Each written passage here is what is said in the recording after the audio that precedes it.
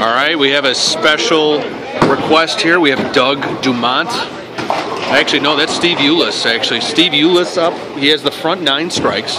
He actually just struck again. He has 10 strikes in a row. He's dressed like his favorite Smurf tonight.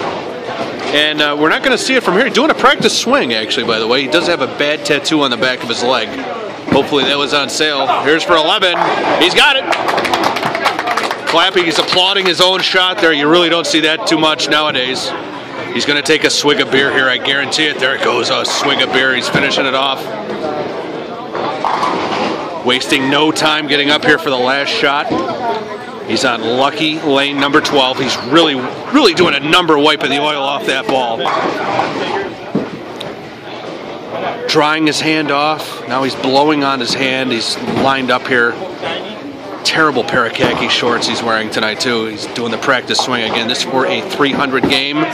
Steve Eulis. Oh, it's all over the lane on 297. What an awful shot. He just blew it.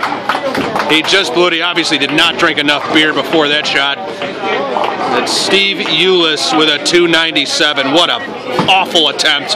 Really hearing it from his teammates now. Better luck next time.